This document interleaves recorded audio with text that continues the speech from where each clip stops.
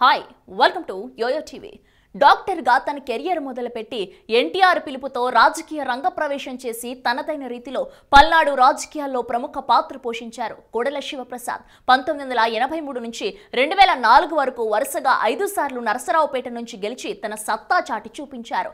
ఆ తర్వాత 2 సార్లు ఓటమి పాలైన 2014లో ఆంధ్రప్రదేశ్ శాసనసభకు సత్తెనపల్లి నుంచి తెలుగుదేశం పార్టీ తరఫున గెలుపొందాడు. శాసనసభకు 6 సార్లు ఎన్నికైన డాక్టర్ కోడెల ఎన్టీఆర్ చంద్రబాబు మంత్రివర్గంలో పలు శాఖల్లో పనిచేశారు. నవ్యాంధ్రలోని తొలి స్పీకర్ గా పనిచేసి అనూహ్యంగా ఆత్మహత్యాయత్నం చేసుకున్న కోడెల జీవితం గురించి మరిన్ని ఆసక్తికర విషయాలు తెలుసుకుందాం.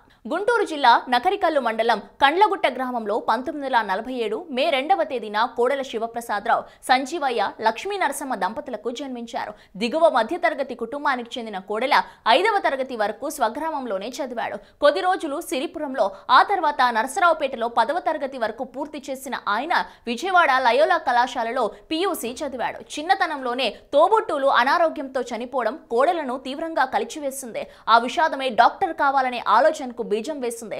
ఆర్థిక స్తోమత అంతంత మాత్రంగానే ఉన్న తాతగారి ప్రోత్సాహంతో వైద్య విద్యను అభ్యసించడానికి ముందడుగు వేశాడు. కానీ ఆ మార్కులకు మెడికల్ సీటు రాలేదు. తర్వాత గుంటూరు ఏసీ కళాశాలలో చేరి మళ్లీ పియూసీ చదివి మంచి మార్కులు తెచ్చుకుని కర్నూలు వైద్య కళాశాలలో చేరాడు. 2.5 ఏళ్ల తర్వాత గుంటూరు కుమారి అక్కడే ఎంబీబీఎస్ పూర్తి చేశాడు. ఇక వారణాసిలో ఎంఎస్ చదివాడు. పల్నాడులో కొత్త అధ్యాయం లిఖించడానికి నరసరావుపేటలో హాస్పిటల్ నెలకొల్పి వైద్య వృత్తిని చేపట్టారు. వైద్య వృత్తిని ఎప్పుడూ సంపాదన మార్గంగా చూడలేదు కోడెల. అందుకే ఆపదలో ఉన్నవారు జేబులో డబ్బు ఉందా లేదా అని ఆలోచించరు. డాక్టర్ కోడెల గారు ఉన్నారన్న ధైర్యంతో కోటలోని కోడెల ఆసుపత్రి గడప తొక్కుతారు. ఆయన హస్తవాసి గొప్పదని ఇప్పటికీ చెప్పుకుంటారు. అలా పల్నాడులో అంచెలంచెలుగా ఎదుగుతూ ఎందరికో పునర్జన్మను ప్రసాదించారు కోడెల.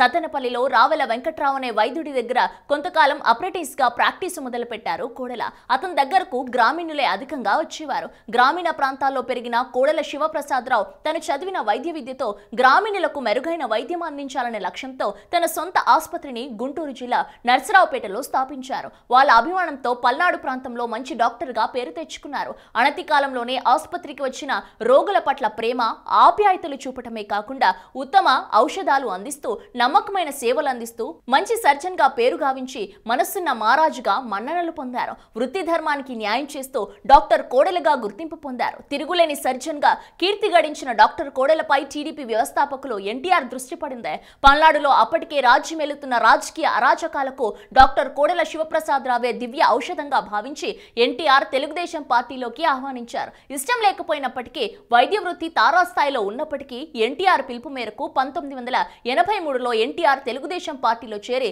మొదటిసారి నరసరావుపేట నియోజకవర్గం నుంచి ఎమ్మెల్యేగా విజయం సాధించారు.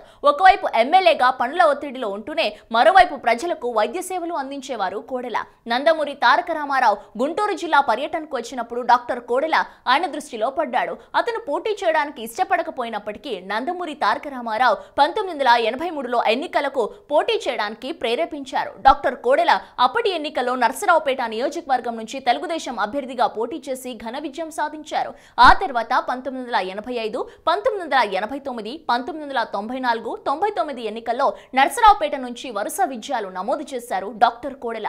2004, 2009 ఎన్నికల సమయంలో టీడీపీ అధికారానికి దూరమైనప్పుడు వరుస పరాజయాలు చవిచూశాడు. కోడెల రాష్ట్ర విభజన తర్వాత కొత్తగా ఏర్పడిన ఆంధ్రప్రదేశ్లో జరిగిన తొలి ఎన్నికల్లో సొంత నియోజకవర్గం నరసరావుపేటను వదిలి సత్తెనపల్లి నుంచి విజయం సాధించాడు. నరసరావుపేటలో తాగునీటి వ్యవస్థ అభివృద్ధి చేయబడడంతో తర్వాత 20 సంవత్సరాలకు తాగునీటి సమస్యలను పరిష్కరించగలిగాడు. కోటప్పకొండను అభివృద్ధి చేయడంలో భాగంగా ఎన్నో నిధులు మంజూరు చేయించి ఒక ఆధ్యాత్మిక పర్యాటక కేంద్రంగా తీర్చిదిద్దారు. ఈ క్షేత్రాన్ని సుందర సౌందర్యంగా అభివృద్ధి చేయడమే కాకుండా పరమశివుడే మేధో దక్షిణామూర్తిగా వెలిసిన క్షేత్రం కావడంతో పిల్లలకు అక్షరాభ్యాసం చేయిస్తే ఉన్నత స్థితి పొందుతారనే భావంతో ఈ జ్ఞానప్రదాత సన్నిధిని ఓ సామూహిక అక్షరాభ్యాస కేంద్రంగా తీర్చిదిద్దడంలో లక్షలాది మంది భక్తులను ఆకర్షిస్తుంది. డాక్టర్ కోడెల కాకులు తీరిన తెలుగుదేశం సీనియర్ నాయకులు. గుంటూరు జిల్లాలో దశాబ్దాలుగా నరసరావుపేట కేంద్రంగా కోటలో రాజకీయ వ్యూహాలు రచిస్తూ రాష్ట్ర రాజకీయాలలో తనదైన ముద్ర వేస్తూ పల్నాటి పులిగా పేరుగాంచి అభివృద్ధి ప్రదాతగా నిలిచి స్ఫూర్తి ప్రదాతగా ఉన్నారు.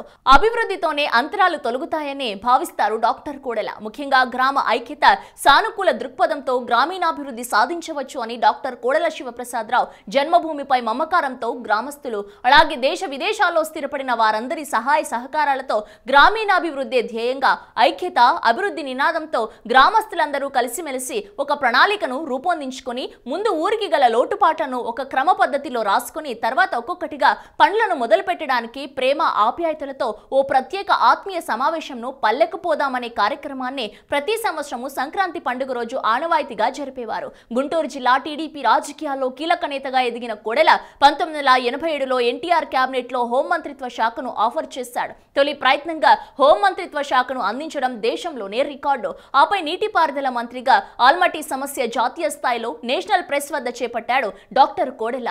అతను నీటిపారుదల శాఖ మంత్రిగా ఉన్నప్పుడు ఎన్టీ రామారావు చేత పులిచింతల ప్రాజెక్టు కొరకు శంకుస్థాపన చేయించారు. 1995, 1999లో చంద్రబాబు పరిపాలనలో పౌర సరఫరాలు, పంచాయతీరాజ్, ఆరోగ్యం మరియు ఇరిగేషన్ వంటి చాలా ప్రతిష్టాత్మకమైన మంత్రిత్వ శాఖలను నిర్వహించారు. పంచాయతీరాజ్ శాఖలో 4.5 లక్షల డ్వాక్రా గ్రూపులను స్థాపించి పరిపూర్ణ వ్యవస్థలుగా అభివృద్ధి పరచడంలో గ్రామ పంచాయతీ సర్పంచ్, జిల్లా పరిషత్ చైర్మన్ల నుండి ప్రశంసలు అందుకున్నాడు.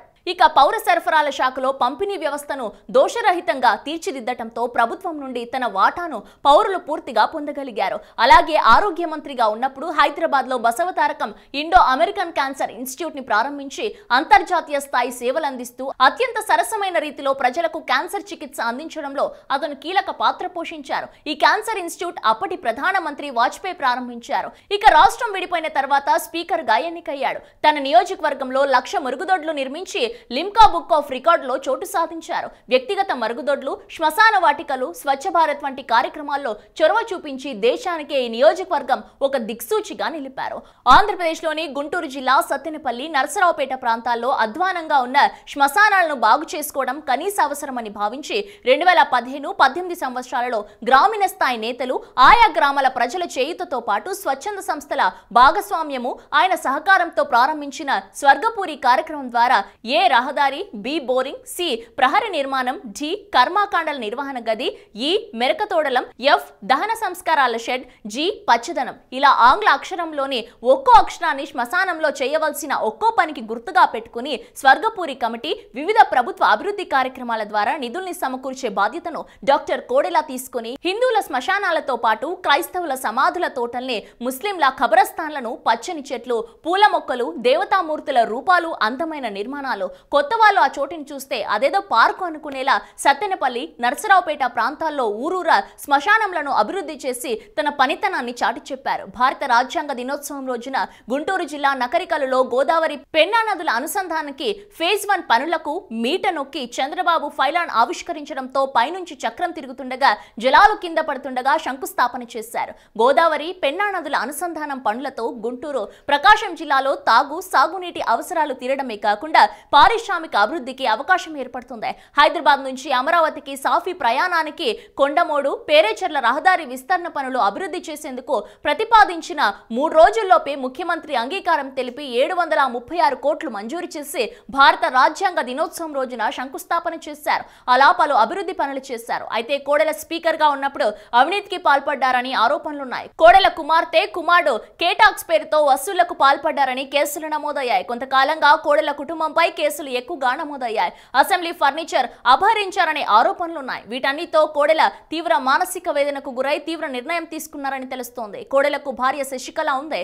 ఆమె గృహిణి కాగా వీరికి 3 పిల్లలు. విజయలక్ష్మి, శివరామకృష్ణ, సత్యనారాయణలో ఉన్నారు. 3 కూడా డాక్టర్ వృత్తిలోనే ఉన్నారు. వీరిపైన ఇప్పుడు కేసులు నమోదయ్యాయి. అవే కోడెల ప్రస్తుత పరిస్థితికి కారణమయ్యాయి. ఏదేమైనా పలనాటి రాజకీయాల్లో తనదైన ముద్ర వేసిన కోడెల సెప్టెంబర్ 16న తనువు చాలించి కుటుంబ సభ్యులతో పాటు అభిమానులను శోకసంద్రంలో వదిలి వెళ్లిపోయారు.